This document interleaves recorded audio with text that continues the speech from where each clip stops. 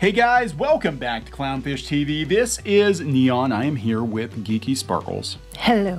And we're going to talk about Gravity Falls. I know it's been off the air for a few years now, but it was actually one of the better shows to come out of Disney animation in the last, like ever. Yeah, it was good. I liked it a lot. And it's amazing the show got made for a variety of reasons. The biggest reason being Disney themselves.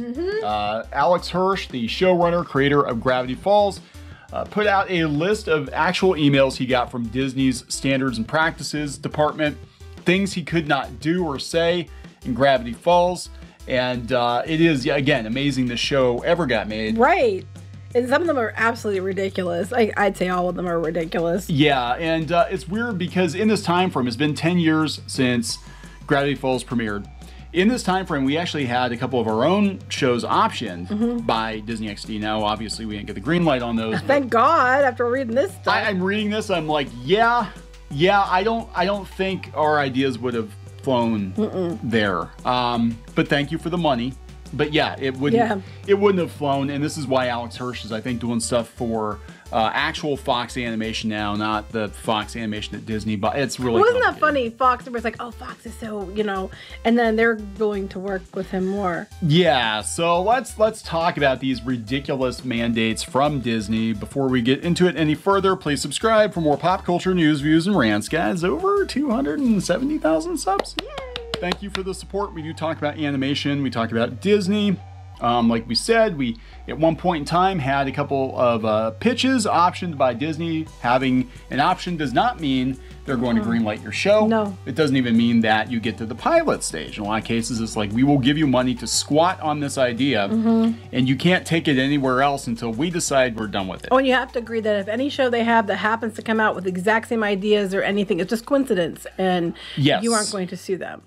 For the Mickey money, you sign away your rights to pursue legal action if something uncannily similar appears on the air a couple of years. Or if they already have greenlit something, put an announcement out, and then suddenly the title changes to sound just like your project almost, and have some weird changes made to the show they pitched, be a lot like yours, Similar to so I hear. Wink, wink. Wink, wink. Similar to some of the complaints that maybe they had about some of the characters of the show. Yes. Anyway, let's talk about this. Disney tends to complain a lot about their animated projects. Gravity Falls was a huge hit for them, and it was a good show. I mean, objectively, I think it was a very good show. I don't know how many times the kids have sat through it. They've watched it many, many times. That being said, it could have been a much spicier show, but Disney had to throw a wrench into that, because of course they did. They're Disney. So this is coming from Slash Film, and then we'll go out to Alex Hirsch's Twitter. I think they have it in here. The real and ridiculous notes Gravity Falls creators received from Disney. It's been 10 years. They talk about how the show has resonated with a lot of people. It's still popular. It's still popular. As fans of the series know very well, Disney runs a pretty tight ship, and Gravity Falls had a tendency to test the limits with smart and occasionally risque, per Disney standard, jokes. That's true. Sharply written and no stranger to dark humor, Gravity Falls championed the kind of absurdity that was celebrated by kids and appreciated by adults. That's what was great about it. Everybody liked it.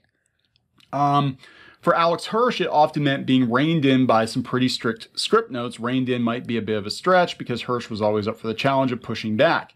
And I think if the show had not been as big of a hit as it was, he wouldn't have gotten very far pushing back, but he did get to push back on some of it.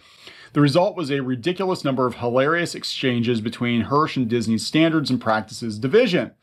We can only imagine which jokes set them off and what throwaway lines Hirsch fought to defend, but imagine no longer, because Hirsch gifted fans with a Twitter video that compiles some of the weirdest censorship requests he got from Disney. And trust me, whatever you're imagining, it's a million times funnier. It's pretty funny, actually. So here, ever curious about it? Here's some of the ones. Oh, it'll be a fly in the wall. Disney apparently spends the day in crisis over the term chub pup. Right, because they said that chub has sexual connotations. Yeah, but in context, chub pup meant like, oh, look at the chub. You're not talking about chub pop. You're not talking about penis. Somebody typed out the message, please review Seuss's line about dressing as a giant teddy bear. It may call to mind the people who dress up as stuffed animals as a furry fetish. So they're mocking furries. They're mocking furries, yes, and Mickey Mouse is their mascot, and they pay teenagers to dress up like Mickey They were Mouse. mad about Lucifer being in one episode of Lucifer because it might offend people. And the cat in Cinderella, his name is Lucifer. I know, right? So let's look at some of these. September 9th, 2011, page 31. Please revise poop face as it comes across as a replacement for shit face. Well, it is! Mm-hmm. Prior use of Mabel saying poop, poop, and butts in the episode Fighters came across as more childlike and not as offensive. Well, I don't think poop face is extremely offensive. No, it is. So, and then he usually like makes a comment back. Yes, I've never met a human on Earth of any age who would be offended by a cartoon saying the word poop face. Poop face. I always joke with people. I'm like, what a poop face turd monkey that person is. But you're not allowed to say that. Disney would come after you. Yeah, not changing it. Disney would come after you. Page 492. It has come to our attention that hoo-ha is a slang term for vagina. Please revise. Yes, hoo-ha is definitely a slang term for vagina. But you didn't know that? Could he have just used the actual word vagina? Well, it's not even, no. But here's the thing. In the context he's using it, it's not even used in that context. It's like Al Pacino, like, hoo-ha. Yeah, it's like that. Yeah, it's like celebration. It's not like, yeah, because I'm celebrating vaginas. That was Disney a few years later. It's a proper word meaning excitement or hullabaloo. And that is clearly its meaning here. The context is an owl-themed restaurant called Hoo-Ha's Jamboree. I do like it if you think about the other context, though. Hoo-Ha's Jamboree is... But Hoo-Ha's Jamboree in the context of vagina is much more fun. Please revise chub pup on t-shirt. Chub has a sexual connotation. It's not penis pup. It's not hard-on pup. It's a chubby dog. Chub pup. Soundbite. It's not penis pup. It's not hard on pup. It's a chubby dog. There, you should make that your ringtone. Neon's calling. It's not penis pup. It's Neon. Damn it. Well, my ringtone when you call me a star general uterus, so I can't say anything. There's nothing general about that. This is silly. It's an image of a fat dog. From the context, there's no reason to think that chub means anything other than that. Oh, wait, Disney goes on. Well, now I want to interject here. This is part of what is going on now, though. People are like, why is Disney getting so weirdly political? Because they are so absolutely terrified of offending anybody that they've got people whispering in their ears and being like, well, you can't say that. And you can't even say ladies and gentlemen because it offends people. Yeah, pretty much. Well, I guess then they said that and they said, this is what they said back. We have ran this phrase up the line, and unfortunately the concern surrounding it still remains. If you'd like to send me some alternate phrases, I can run those and let you know what becomes of it. Fuck dog. Yeah, no, penis pup, hard dog. So, yeah. Hot dog. They've got, like any kind of wiener boy. I don't know. That sounds bad. Well, then he does give them some alternate phrases. Chubby pup. Tub pup. Chubbity pup pup. I can't believe I have to do this. Page 380. Please revise the action of Blubs putting his arm around Derlin. Oh, yes. We can't do that. So now you can. So this is what's so funny about this, because we did a video, I think it was last year, Hirsch came out and said that Disney would not let him say gay in Gravity Falls, right? And it was like a side so that was the actual don't say gay. Yeah, Disney is telling Alex Hirsch not to say gay. Legitimately saying don't say gay. Yes. Now what's funny to me too is Disney's all in on this now because they're already trying to preemptively say that Buzz Lightyear's not going to perform well because of the LGBTQ scene in it, which is not true. You look at the reviews, people are not saying that's what they don't like. No one cares. They're already starting with their Strange Worlds, whatever they have coming out this fall and Thanksgiving. Which actually looked pretty good. Yeah. I thought it looked pretty good. They're already starting with there's going to be a gay relationship with the teen gay relationship, which people probably aren't going to care about. But they're already preemptively starting to make it a big deal so that if you don't like it, it's because you're against teen gay people, which is stupid. Just make it organic and don't mention it until people can see the movie, and then they probably won't care. Yeah, that would be the better way to do it. Just be like, hey, we put this movie out. I hope you like these characters. Oh, by the way, one of them just happens to be gay. Just like in real life, you might occasionally come across gay people. Yeah, you might be your friends, I mean, what's funny to me is when they don't do it with the movies that they have straight people in it, they didn't say, just so you know, these characters are straight. Because no one cares. Mrs. Hoo-Ha, yeah, she's got a vagina. And you know what? Chub Pup over here, he likes to tap it. Yeah, because they're straight. No one cares. I know, it's hard to believe. Just show, don't tell. But not Chub Pups. And Chub Pup likes to put it in the hoo-ha. Don't show and not tell those things. But I'm just saying, you know, when it comes to just show us the movie.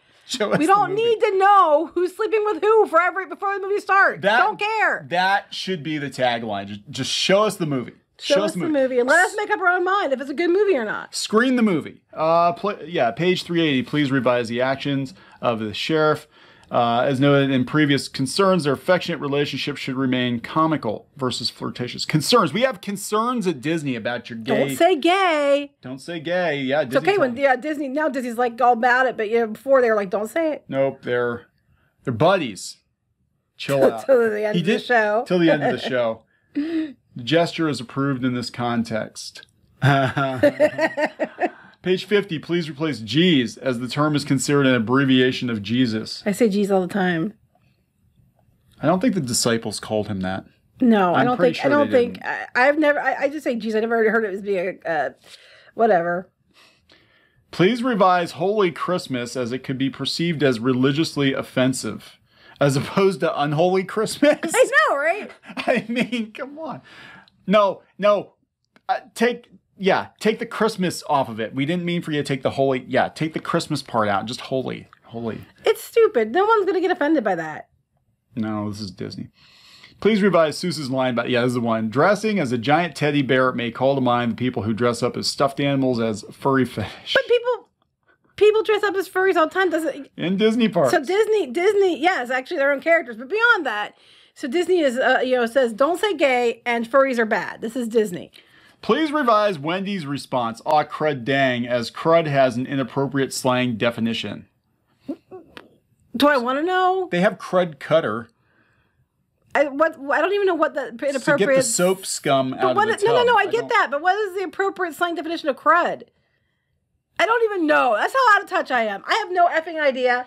Because we're old and we're straight and we don't get all this ding-dog dang... You know what? They probably have somebody. Hey there, fellow kids. I'm hot and happening, and I'm up on all the slang. Hot and happening. Oh, can't say that. Hot and happening. It's slang for something else. Oh, crud dang is not. Oh, crud dang. Exactly. I don't blame you. S&P is not okay with saying the word Lucifer. Please revise. Yes, because I see no reason to change it. The devil isn't real, and also. I am really surprised he didn't bring up Cinderella, like you mentioned. They have a cat named Lucifer. And did we see Fantasia? We had a demonic Chernabog character with devils dancing. And they put it on all their merch at Halloween time. Not to be confused with the TV show Lucifer, which is a very good show. I haven't seen it lately. I haven't seen it at the end last season, though. I need to watch that. Please revise. S&P is concerned we will get complaints about such mentions of Lucifer, Satan, and or devil. But we can have the pyramid with the all-seeing eye, and that's fine? Yeah, I know, right? So what if we get a complaint? The current line, scrimshawed from the tusks of Lucifer himself, is the kind of stuffy, non-political, old-timey purple prose like you'd see Moby Dick. It's 100% less offensive to any religion than Mr. Toad's Wild Ride hell scene is in Disneyland. Very accurate. Our usage is patently defensible, and you can respond to a complaint like this. Make sure you have time to read it. Sir or madam, we respect your religion, but this fanciful public domain language is used in a spooky Halloween-like context and in no way represents a commentary on any belief system whatsoever. Please eat this Mickey-shaped cookie and enjoy this cute, classic, family-friendly Disney cartoon. Yes. I thought it was going to be like, I was a parent. Eat this cookie and go. I was a parent of kids that were the target demographic for this show, who loved this show. And you know what? I never found anything in the show that I was like, oh my God. Now, this is highly ironic because Disney has done a 180. Because now they're not pandering to the religious right, they're pandering to the religious left. Why should we be held hostage to whatever imaginary knee-jerk career complainers who would conceivably go out of their way to pretend to be offended by this? And I agree with that on both extremes. Yes. Just don't look. The old Disney stuff when Walt was in charge was pretty spicy. Some of it was pretty spicy for the time. The comics I worked on Disney comics for years, especially a lot of the older stuff.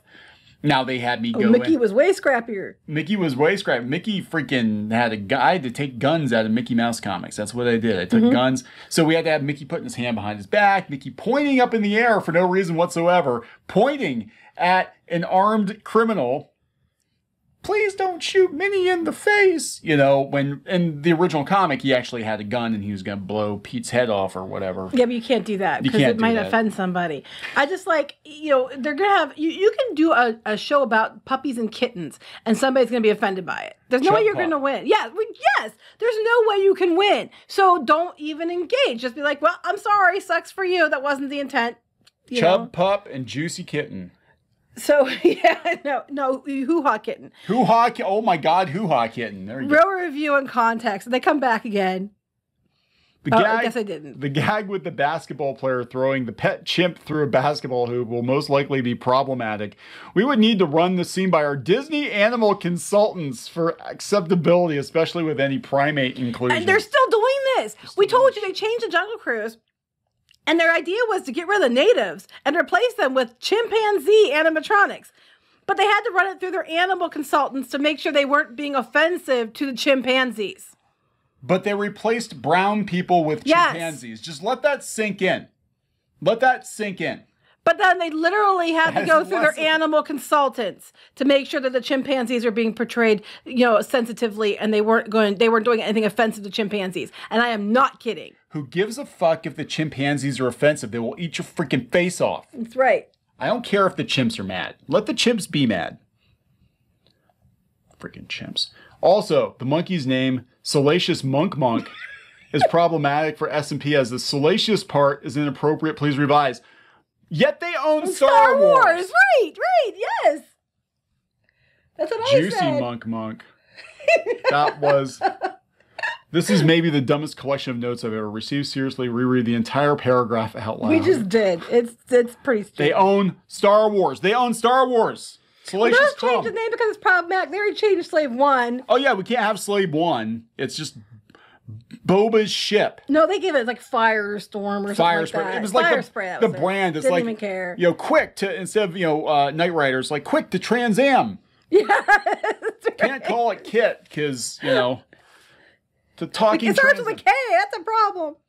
Yeah, oh my God, yeah, it's an acronym. It starts with a K and it's an acronym for something. So can't have that. Can't have that. Please revise the text on Tambry's flyer. Bottles will be spun.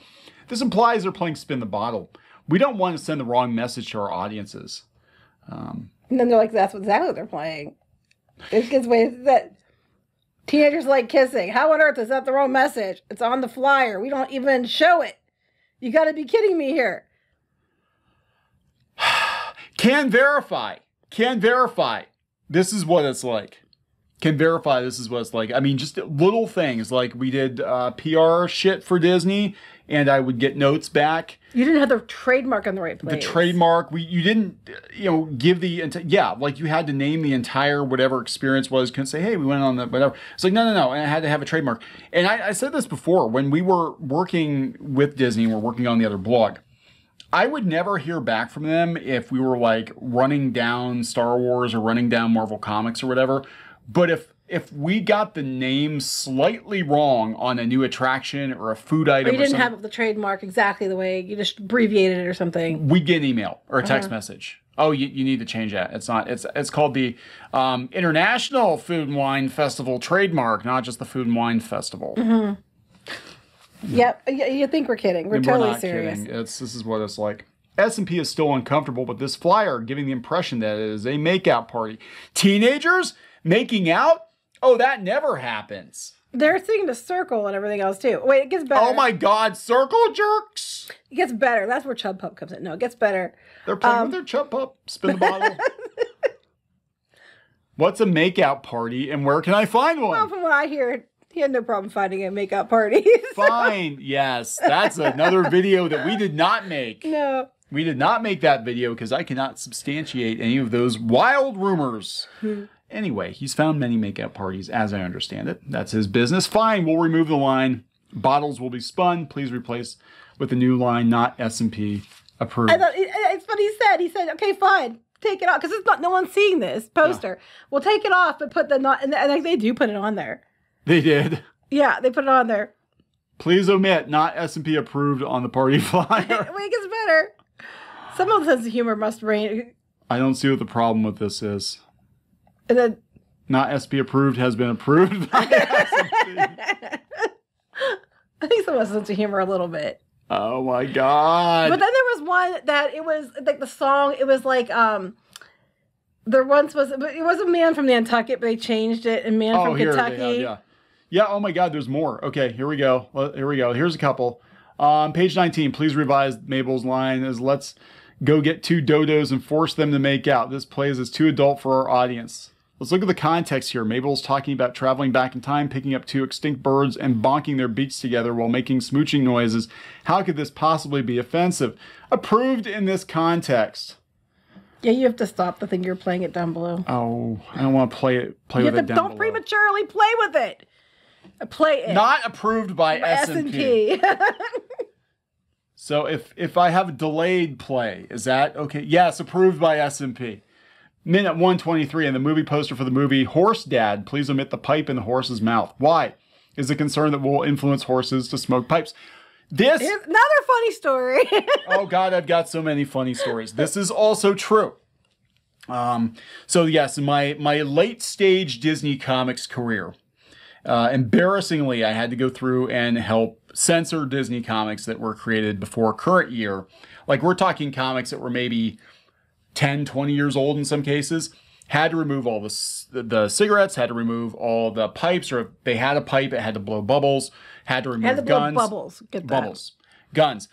One of the last things I did is I worked on the Fantagraphics Don Rosa books. And which was an honor because I love Don Rosa. I'm a huge Don Rosa fan. You're one of the few people who are allowed to touch this stuff. I actually had Don's approval. And you think Disney S&P is bad? Don Rosa's notes on reworking his stuff is like... How can you blame him? It's his I don't stuff. blame him. It's his stuff. That was the deal. The deal was, I want a primo collection of my stuff here in the States like I have overseas. And Fantagraphics made the deal with them. And the caveat was, we will do whatever you want, Don. So he had like... laundry lists of notes, and that's fine. He's Don Rosa. He can, whatever he wants to do. He can tell Kneon what to do. He can tell me what to do, right? And I'm Don Rosa's bitch. That's fine. So anyway, the back cover of the one book, we've got Scrooge with a ray gun, obviously a ray gun, but it looked too threatening, and they went back and forth with Disney, and they had to come back and like make it like Buzz Lightyear colored, so it wasn't actually threatening. But in that book, Scrooge actually also had handguns at some point. And I'm really surprised they left the joke in about with Scrooge and Goldie, the in between the legs. They had mammoth legs and they had to go in between the legs, and that went over their heads. But yeah, part of the reason Don Rosa won't work on Disney Comics anymore is he got tired of having to jump through these hoops. And not only that, but he would do work for like Egmont or one of these other publishers, and they were like, well, we own your stuff now. Mm-hmm. You do these originals, and that was part of his income was, he sells the original art, and they're like, we own your work, and it was a mess. Anyway, completely agree. This is exactly what it's like working. This was funny though. Please revise the limerick referencing there once was a man from Kentucky. S&P is worried that unsavory rhymes could be gleaned from it. Oh, wait, it gets better. That's the joke. No, it's not even. They didn't even have it so it go anywhere, so you could form your own. That's why they did it the way they did it. And so then he says, why? Man from Nantucket is the famous dirty rhyme, which I decided to avoid altogether. To make your lives easier, I made up a totally new one. Man from Kentucky, which has the same lovely syllable structure, but no pre-invented ending. It gets better. There once was a man from Kentucky. He liked to go to Tuha's for some sucky. See what I did there? Oh, see, no. Keep going. Sucking a lollipop. There's more. Just hold on. Okay, we're getting there. That's what you tell me no, sorry. Not S&P approved. Not S&P approved. I can't even imagine a logical way to get fuck out of that. What would that even sound like? There once was a man from Kentucky who misspelled the word fucking got fucky. That doesn't even make sense. So when it gets better, It gets better? He does. He makes up his own for Man from Kentucky. It's pretty funny. Okay.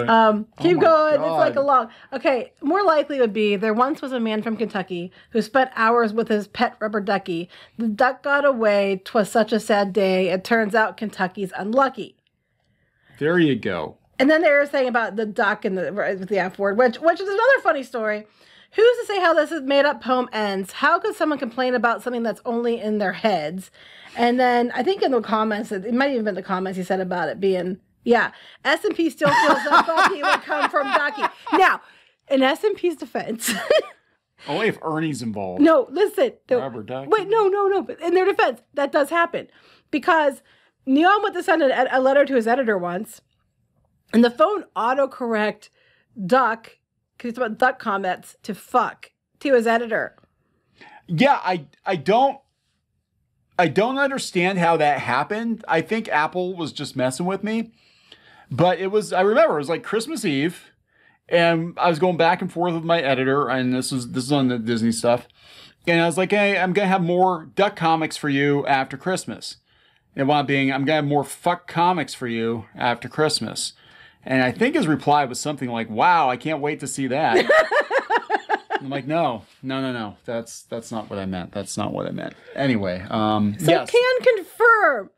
Can confirm 100%. This is what it's like. Who should I call to have this conversation personally? Didn't get an answer to that, did we? Or no, that was shown. Oh my God. So yes, it goes on and on. People were like commenting back, but completely believe this 100%. Because ran into some of these same things. Well, not exact same, but like some of the situations like with guns and stuff like that ourselves. Yeah. Oh yeah. But it's so weird that we've gone from, let's not offend the religious people and keep the gays out of the cartoons. Yeah, don't say gay. To a complete 180 in like 8 years, Yeah, 7, it's 8 like, years. let's offend all those people and then make sure everybody knows that there's gay people in this show or cartoon. Most people don't care, but most people don't even care. Did anybody? No, I don't know anybody who cared that the cops ended up being gay in the end. Do you? That was the joke. Yes, I thought so too. That was the joke. We didn't care. Kids didn't care. Nobody thought anything of it. These guys are partners in more ways than one. Okay. Yeah, so what? I don't know. Anyway, we're gonna wrap this up. But furries up. are still bad, right? Furries are still bad. Unless they're in costume. They're Disney furries. Then, hot damn. If you're a friend of Mickey, you're fine. We're gonna wrap this up. Yep. I can confirm though, this is exactly what it's like working with them on anything. Anything. It will take you forever. Oh my God. Okay, I got another one real quick. Let's think back because Speaking of taking forever. Okay. One thing. Once I did a cover with Test Track. Yes. And Test Track has a guardrail, right? Mm-hmm. So I drew the attraction the way it was supposed to be done. And this is I think when I was doing This is for IDW, yeah. Yeah, it was one of the last things I did. And I'm like, I forgot I even did it until now. And I'm thinking about how stupid it was. Yeah, they had me take the guardrail. As I recall, they had me take the guardrail off the attraction because they didn't want people to think that their rides were unsafe.